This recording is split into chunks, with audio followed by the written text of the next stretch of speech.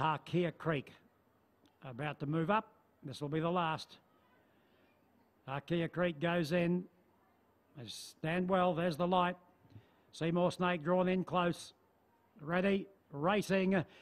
Good start too. Mystical Bond wide out and Go-Go Dancer have won the start, and those pair will vie for the lead.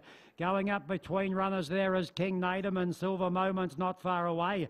Crystal Icon's going to settle down midfield, and he's got Harkia Creek 3 deep on the outside.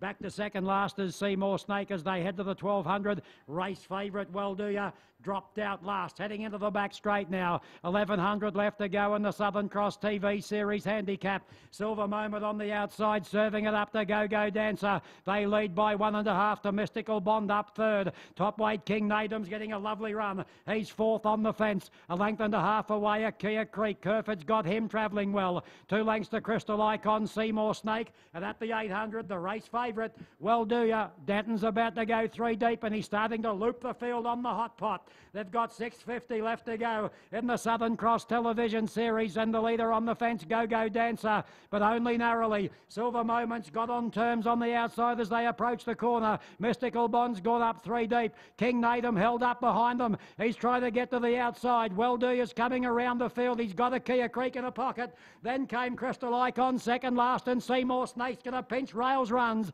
They're homeward bound. Out in the middle, Mystical Bond went straight past Silver Moment. King Natum and Well Do Ya joining in now. And then on the outside, Crystal Icon. Well Do Ya, the favourite, bounded up on the outside. He went on past King Natum. Then Mystical Bond and Seymour Snake. Denton rides hard on Well Do Ya, and the favourite scores a very strong win. 1 by 3/4 to